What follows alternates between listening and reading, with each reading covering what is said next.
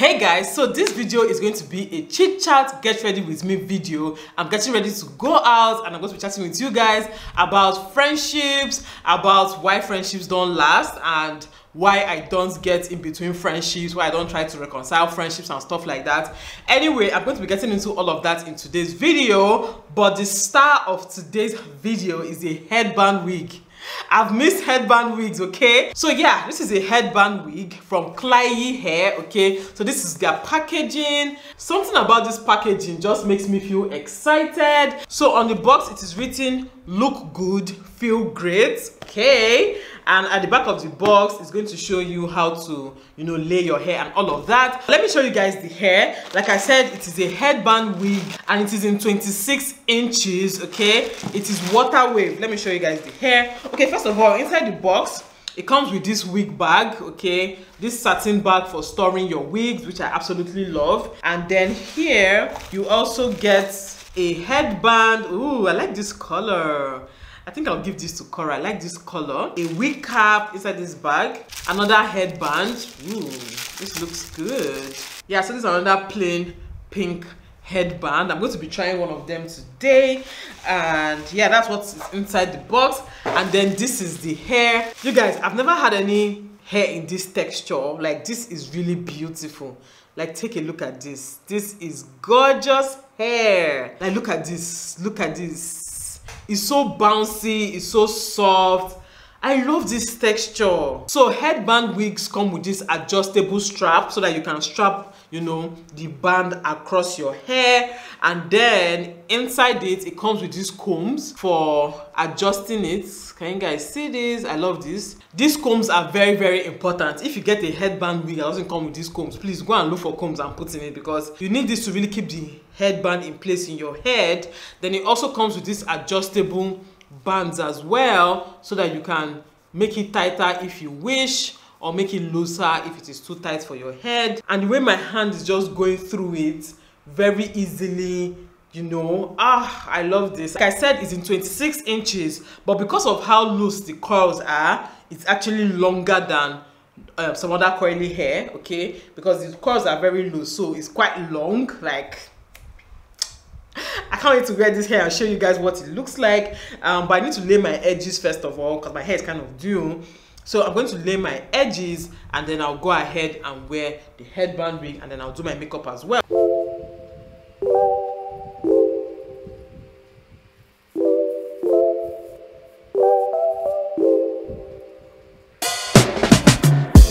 Okay, so I have laid my edges a bit, so let me just put on the headband wig and show you guys what it looks like.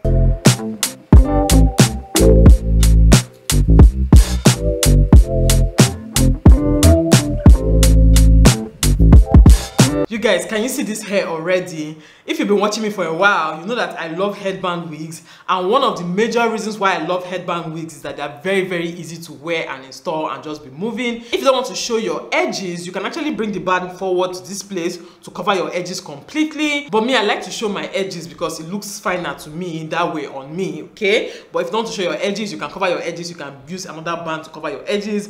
But you guys, just look at this hair already. This hair is very easy. It's like the kind of hair that you just wear and be going, okay? Especially since it's coily hair, you don't need to brush it, you don't need to straighten it, you don't need to do anything to this hair. It's just going to remain the way it is. This is absolutely beautiful hair.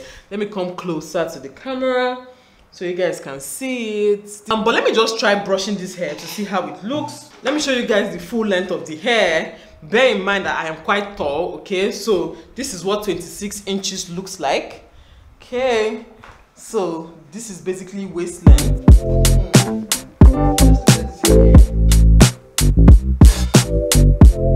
Okay, you guys have seen that the hair is actually quite long, so let me just brush it out and see what it looks like when you brush it out. Ooh, it's even easy to brush. Ooh, I like it. I love this, you guys. So okay, I'm going to brush one side and leave one side, okay? So this is the side that is not brushed, right? And this is the brushed side. Let me brush you very well. So yeah, this is the brushed side. It's so beautiful. This is the brushed side. Very soft hair. See how my hands are just, are you guys seeing this? My fingers are just going through But I think I prefer this brush side because me, I like big hair. You guys know that. I like big hair, okay? Big hair don't care.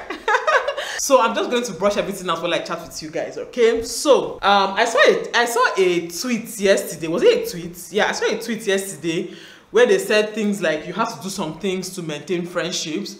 Don't be saying I'm not the calling type. After all, Jesus Christ died for us. Is he the dying type, you know?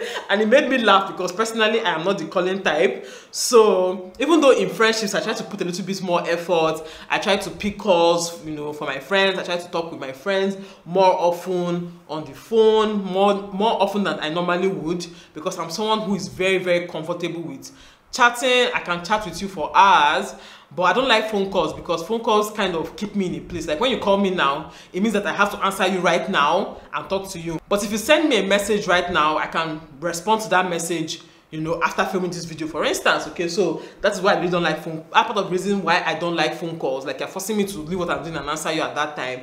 But if it was chat, I can chat with you all day, every day, because we respond to each other whenever we are free. Okay, so yeah, but I understand that for friendships, you need to put in a little more effort, you know, to try and keep in touch with your friends, to try and, you know, hang out, to try and talk with them, just to maintain that friendship. Because one thing I realized about friendship is that whenever there's distance or silence, it doesn't make the house grow fonder. It actually makes you basically lose that friendship over after a while. If none of you decides to put effort, you guys are going to lose that friendship after a while. So yeah, one of the reasons why friendships don't last, you know, amongst friends is because of ego, because people don't want to be the one to, you know, break the ice or apologize or say sorry or admit that you really want the other person. Another thing that really happens a lot is that so many people do not value friendships to start with, and that's just the truth. A lot of people do not value friendships. A lot of people take friendships for granted. A lot of people are comfortable doing nonsense to their friends, cheating their friends, lying on their friends, leaking their friends' secrets. A lot of women are comfortable stabbing their friends in the back. A lot of people are comfortable dismissing their friends' emotions, their friends' feelings, whatever their friends are, you know, not happy about. A lot of people are quick to dismiss it because, I mean, this person is your friend, you know this person, so you treat the person anyhow. But when it comes to other people, maybe people that are not your friends, people that they are not really close to, a lot of people are very quick to treat those people better. I hear people say things like, you know, when their friends come to patronize them, their friends will be the ones asking for discounts the most. Their friends are the ones that, you know, owe them for so long. Your friend will come and buy something from you, to pay back will be wahala. It's not the way they came to buy the thing or they came to borrow that money that they will, you know, use, and it's not the same energy that they used to come and borrow money or buy things from you that they will use to return the money or pay for what they bought. And anytime I hear it, it boggles my mind, because for me, I don't even owe anybody. I don't try to ask for discount from anybody. Like if you're my friend and you're doing any business, you know that I'll just ask you, how much do you buy this thing? I pay your money, okay?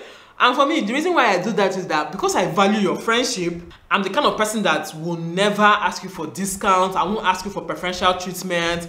I will not. In fact, I'll make excuses for you just so that I can patronize your business. Like even if you're selling something more expensive, I'll say, okay, let me buy at least once from this person, okay? I'm the kind of person that any business my friend does, I patronize that my friend. But if I cannot patronize my friend, like for instance, if you are a construction engineer or something, I can't patronize you, I would link you up with people who will patronize you. Why would I want to cheat my friend? Like of all people to cheat in this world, why don't you cheat my friend? Like what do people even call friendship, sir? I'm not saying you should cheat anybody, don't cheat anybody, but more importantly, do not cheat your friends. Like even if you want to cheat anybody, let it not be your friends, okay? And aside cheating your friend, a lot of people are very comfortable talking smack about their friends. Like you call somebody your bestie, but when you are in a place where they're talking smack about your friend, your voice is the loudest.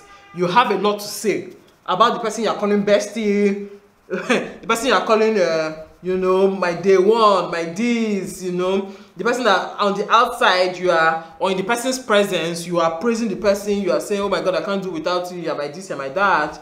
But whenever it's time to talk nonsense about that your friend, your voice is the loudest. You have a lot to say, And I'm like, why are you still friends with that person? Like, why? I remember one time that it was trending, you know, people were really asking, is the enemy of your friend your enemy? Is the friend of your enemy your friend? You know, those kind of questions. And I remember I always say things like, I don't buy people's beef, okay? I don't buy people's beef, especially if me and that person were like, if I was in between two friends and the two friends fall out, I won't choose sides. It was before I used to be someone who used to buy beef on behalf of other people, like, if you hurt my friend, you know, until one time when the thing came back to bite me, when it came back to bite me, that was when I just told myself, nah, I'm not going to be doing this anymore. I remember in one of my videos a long time ago, I think a Q&A, in fact, I've gotten that question several times, when people ask questions like, if you have two friends that are quarreling, do you try to, you know, come between them and settle the case, or do you hands off and just allow them continue their quarrel? What do you do? And I don't know if I answered that question, but my answer is this, right?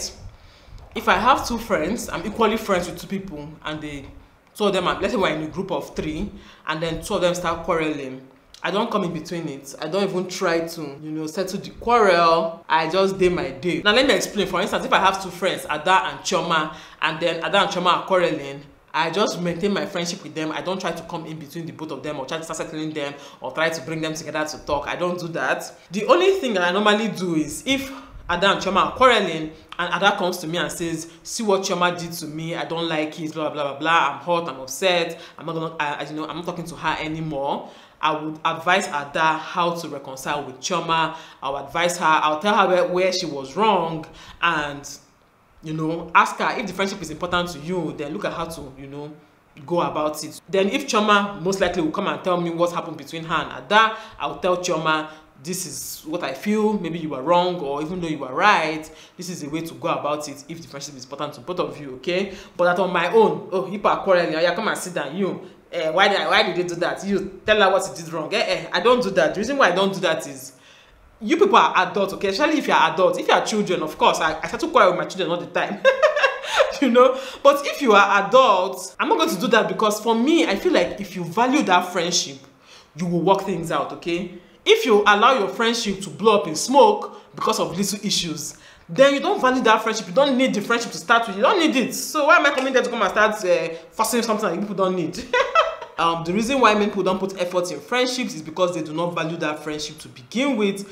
So the same thing that goes with relationships, you know, when you meet a guy and guy is telling you, oh, I'm so busy, I didn't call you in 2-3 days. Not lie. He doesn't value you, he doesn't want you, because if a guy really wants you, if a guy really loves you and really values you, no matter how busy he is, even if he's in the middle of the ocean, he's a rig worker in the middle of the ocean. Like, if there's a way he can communicate with land, you'll be the first person, aside maybe his boss or whatever.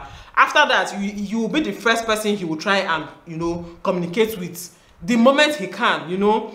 That's just the way life is. People fight for what they genuinely value. So when people don't value a friendship, that is when they start allowing small beef, small nonsense to come in between them. I don't like the way you spoke to me. You expect the Meanwhile, if it's a boyfriend will insult your father, but you're still there. That's why I said that when people are beefing for little things that don't make sense, to me, I see it as you guys don't really value the friendship, and there's no point in me coming to come and value the friendship for both of you. Why? What it concern me? Like, I don't have work, I don't have things to do with my life that I'll come and be settling quarrel between people. Now, I'm not saying it's bad to settle quarrel between two friends. So if you're a kind of person that likes to do that, you know, kudos to you. Well, more grease to your elbow. Me, I really don't care. And it's not just friends for me, even relatives for me. You will never see me saying, oh, let's call this relative. Can I make meeting? I used to say then that if anybody for any reason calls me and sits me down and say, you and in-laws, or you and relatives, or you and cousins, you and aunties, everybody should sit down. Let us say, you know, settle quarrel. Everybody should sit down. You say your own. You say your own. I'm not going to show up for that meeting. I'm not going to show up. Nobody should. Anybody I really want a relationship with, I'm going to call the person directly, and we're going to settle our issues directly if I want to. Yeah, anyway, let me try and lay my edges very well again. Alright guys, so that's it. This hair is from Klaiyi Hair. I hope I'm pronouncing it correctly, but all the links to this hair are going to be in the description box so that you can go and get this hair for yourself. This hair is absolutely gorgeous and very easy to install and remove and all of that good stuff. Okay, you don't need to leave your hair out, even if your hair is due. Like my hair was pretty due. You guys saw how my hair was at the beginning. My hair was pretty due and looking unkempt, but right now transformation on point. Okay, yeah, let me know what you guys think in the comment section about the topic for today, about friendships. And yeah, thank you guys so much for watching. If you guys liked this video, please give it a thumbs up, subscribe to my channel, and I'll see you all in my next video. Bye guys. Mwah.